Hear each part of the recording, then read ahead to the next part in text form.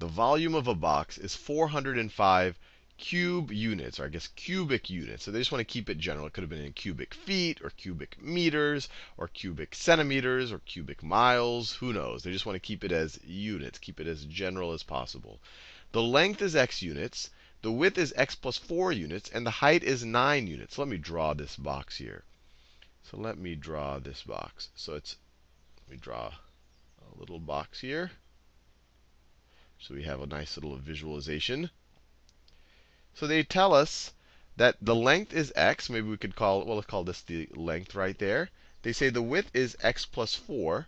The width is x plus 4. And the height is 9 of this box. In units, what are the dimensions of the box? Well, they also tell us that the volume is 405. So the volume, 405, let me do it this way. So if we wanted to calculate the volume, what would it be? Well, it would be the width, it would be x plus 4 times the length times x times 9 times 9. That's literally the volume of the box. Now, they also tell us that the volume of the box is 405 cubic units, is equal to 405. So now we just solve for x. So what do we get here? If we distribute this x into this x plus 4, actually, if we distribute a 9x, let me just rewrite it. This is the same thing as 9x times x plus 4 is equal to 405. 9x times x is equal to 9x squared. 9x times 4 is equal to 36x is equal to 405. Now, we want our quadratic expression to be equal to 0. So let's subtract 405 from both sides of this equation. So when you do that, your right-hand side equals 0, and your left-hand side is 9x squared plus 36x minus 405. Now, is there any common factor to these numbers right here? Well, let's see, 405. 4 plus 0 plus 5 is 9. So that is divisible by 9. So all of these are divisible by 9.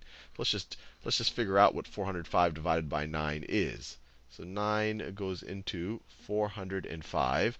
9 goes into 40 4 times. 4 times 9 is 36.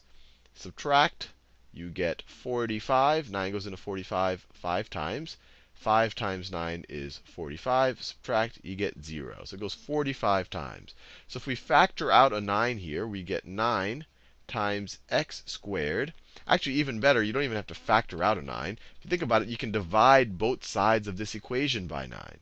So if you can divide all of the terms by 9, it won't change the equation. You're doing the same thing to both sides of the equation, which we've learned long ago is a very valid thing to do. So here you get x squared. If you just had this expression here and someone were told you to factor it, then you'd have to factor out the 9. But because this is an equation, it equals 0, let's just divide everything by 9. It'll simplify things. So you get x squared plus 4x minus 45 is equal to 0. And now we can try to factor this right here.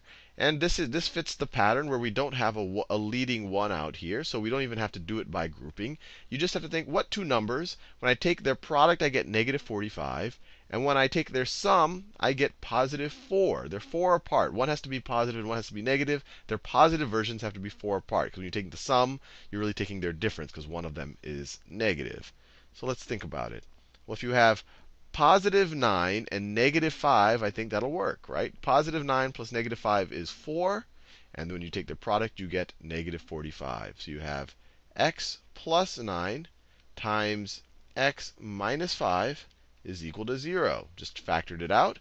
And then we've seen this before. If you have two numbers, when you take their product, they equal 0. That means one of these numbers at least has to be equal to 0. So this means that x plus 9 is equal to 0. Let me scroll down a little bit.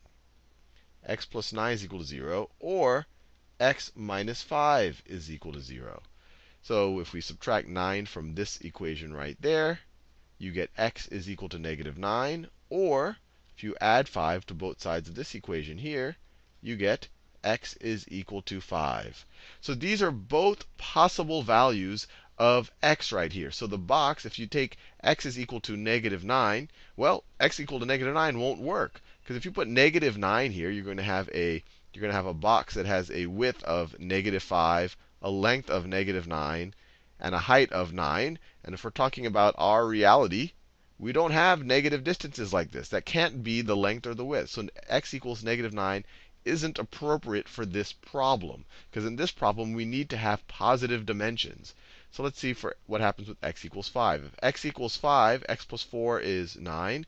And this dimension right here is going to be 5. And that seems pretty reasonable for our reality. And let's verify that this does end up with a volume of 405. 9 times 5 is 45, times 9 is indeed 405. We just figured that out over here, that 45 times 9 is 405. So we're done.